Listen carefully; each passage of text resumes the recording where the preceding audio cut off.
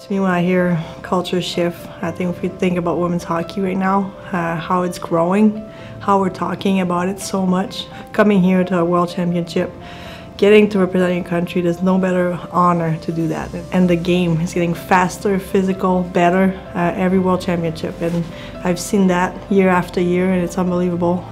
For the first time, do you feel like you're actually able to dictate what the story is around women's hockey? I would say it's probably the first time we can actually talk about it and dictate it. And like you mentioned, people are so excited to talk about it. People are falling into where we're at. People are asking questions. People are interested towards women's hockey. It's not just one time and they move on to the next thing. And it's just women's sports in general. The growth in women's sports has been unbelievable. People are watching on TV. People are moving, are driving to come and watch us play.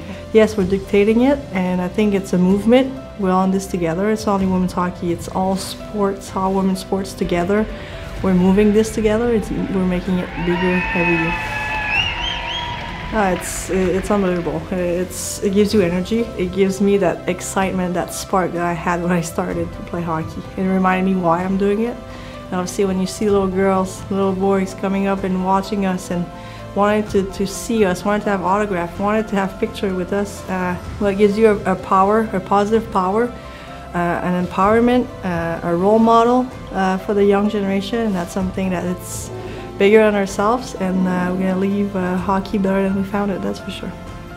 We had this league happening, there was a lot of hard work behind the scene. We didn't have that, but the past before us, the ladies have paved the way for all of us, worked so hard for that. We just follow their footsteps, and obviously these young women, they can dream to be part of the PWHL. They can dream to be part of this movement, and that's something that's surreal. And it makes me so happy to know that they can all come out of college and have a league and keep playing hockey. And to be honest, being part of this professional league has been surreal.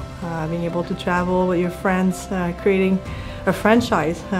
Every team is brand new. There's girls from Europe, US, Canada. We come together to create a new team, a new league, and to see role models, to see coaches, to see people jumping into this movement, it's been unbelievable. And I think we just gotta keep going, because it's gonna keep going for a long time, and the young ones coming up, they can dream big to be part of this.